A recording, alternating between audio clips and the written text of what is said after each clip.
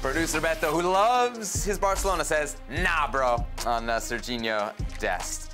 All right, let's move on. Time to continue our series of MLS preseason interviews. Remember, we spoke to a bunch of guys at MLS Media Day back on January 10th in Miami. One of our favorite convos was with LA Galaxy center back Maya Yoshida, the former Japanese international who captained Japan actually at the last World Cup, is about to get set for his first full season of Major League Soccer.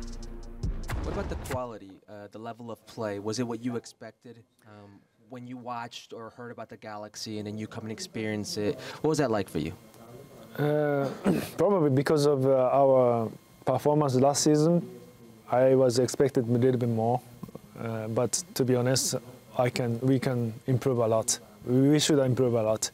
But overall, in terms of the league, I think it's good level. Not, of course, same as England, Germany, Serie A, but still very positive for me. But you know, we can improve still a lot. And of course, always the biggest key is the DP player can make a difference. So always, as a defender, I have to think about these players. They're gonna make something different. So I was reading some of your comments from kind of the back half of last season as you're playing with the Galaxy, and I think you used the word embarrassing at one point to kind of describe the performances. What did you find in the LA Galaxy when you arrived midway through the season? What did you see last year? First couple games, I was really positive because we are the second from bottom, and we are expecting to go to playoff. And after first couple games, I feel like, yeah, why not? We still have chance. Then last 3 games, especially after we couldn't make the playoff already, then we lost our concentration, our passion, and the philosophy as well. So last couple games is really a shame, to be honest. But you know, that's also difficult after we're missing the playoff. The Los Angeles Galaxy are a historical team in Major League Soccer. Team with the most wins, most championships.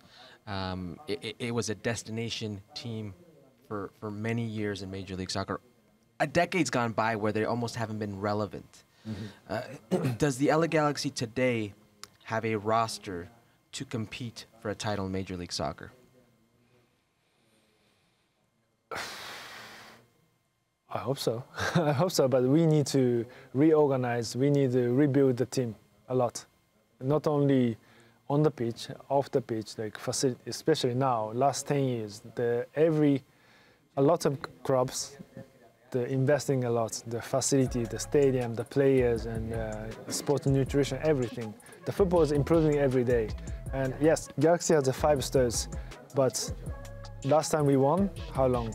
2014. Yeah, that's a long time ago. Then it's the same. Every business, every sports, everything have to improve every day. Then we have to follow. We have to achieve. We have to overcome. That's I think that's we are missing in this moment. But we have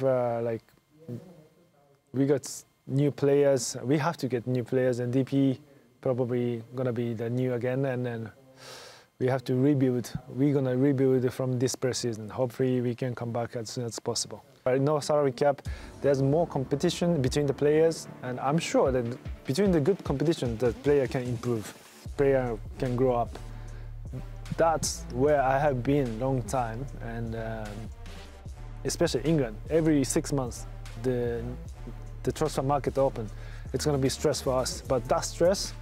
So we need to keep our intensity, keep our concentration. But because of a salary cap, it's okay. DP has different, but other players maybe less intensity, less concentration, less pressure. But I think this is we should get a new phase, new step